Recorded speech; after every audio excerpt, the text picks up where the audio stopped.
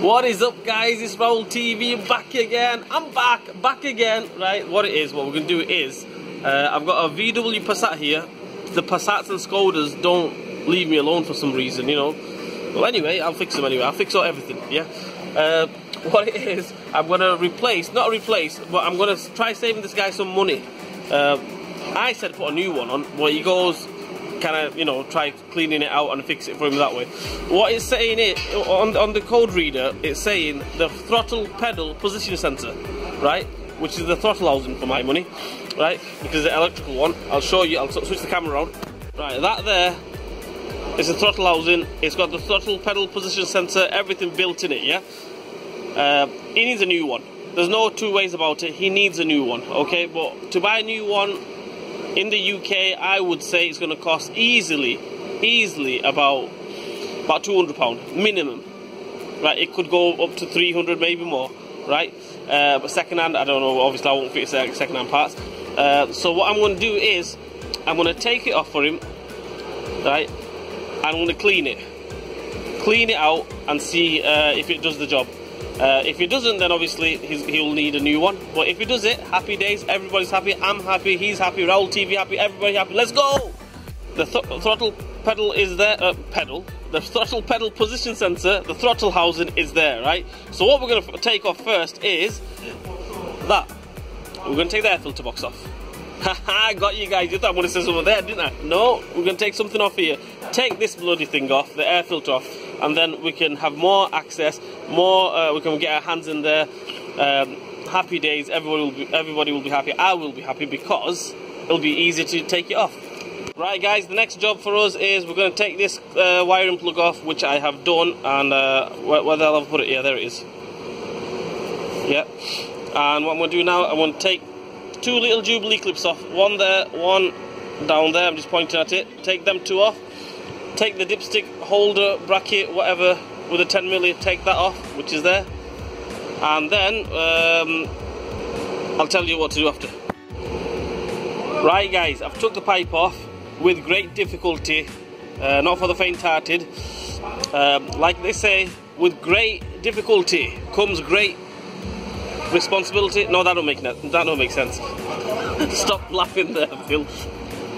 Right, okay, I've tried to be a bit poetic there, you see, and you know, do anyway, stop talking. Anyway, what we're going to do now is we're going to take this one off here. It's a Torx 30 socket we need to take that off. Take that off. There's another two more underneath, one on this side, I've just took it off, another one on the other side, which you can't even see it, but it is there. Basically, I'll show you, it's that type of socket head we need, a Torx 30. So yeah, take them three off and that should just fly straight off. Right guys, I've took the bottom two off. One little top tip, you know the intercooler pipe, the pipe that we took the, you know, this pipe off, remember? Yeah. Make sure you put something, cover it up with something, because the last thing you want is, you don't want to drop a socket or a nut or a bolt or anything down there.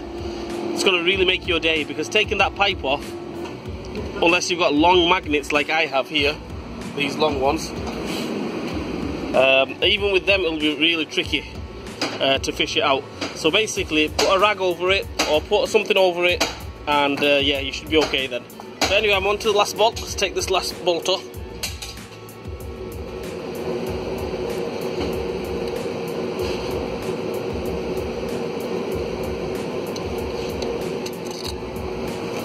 Last one. And that's the way. Oh my goodness. Check that out. I would say that needs a clean. What do you think, Phil? Yep, definitely. But the problem is, right, okay, we can clean that out and happy days, no problem. Inside the inlet manifold, it will be exactly the same. So strictly speaking, what you're supposed to do is take the inlet manifold off. Take the inlet manifold off, clean that out properly, basically clean the gallery out, clean the pipe out going this way, the EGR pipe, clean that one out, which I'm going to do anyway. It's dead easy. Torx 30, them two off, that little Allen key off there, that pipe will come off.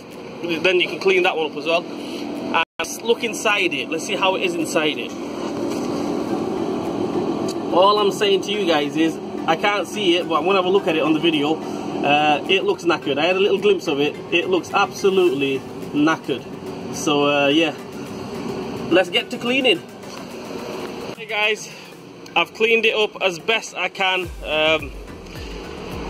I think that's clean. That's a big improvement from what it was. I'll do a before and after picture so you can you know, compare it. But yeah, I think that'll do for now. We'll put it on, see how it drives. It can't drive any worse than what it was. So yeah, so let's put this on. Let's go.